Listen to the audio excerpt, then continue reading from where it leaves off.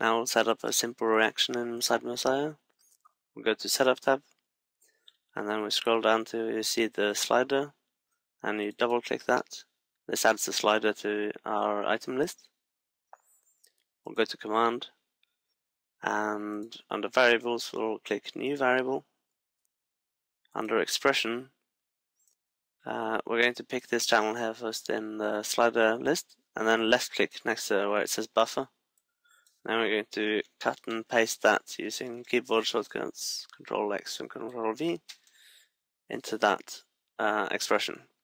So this literally at the moment just reads out the slider channel from 0 to 1. You can see this by clicking the debug value. And then now I will go in here and I will multiply this with pi 2. And pi 2 is basically just, well, it's 2 times pi, and it's a specific function inside Messiah, and it literally just reads out that value.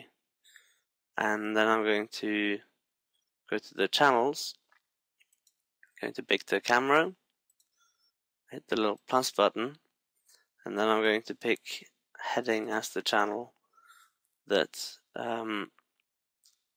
is being controlled. So now what we effectively have is we have the slider position times pi times 2, and that is controlling the heading of our camera. So whenever I drag the slider, it will rotate up to 360 degrees around the y-axis.